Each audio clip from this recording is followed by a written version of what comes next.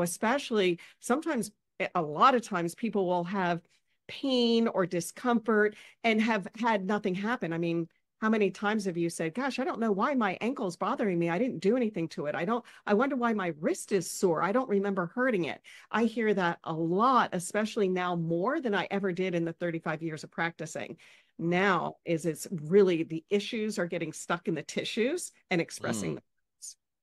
So this idea of phantom pain that's not centered Mhm. around any sort of traumatic physical injury is actually something, it's a real thing, then. It's real. Wow. Absolutely.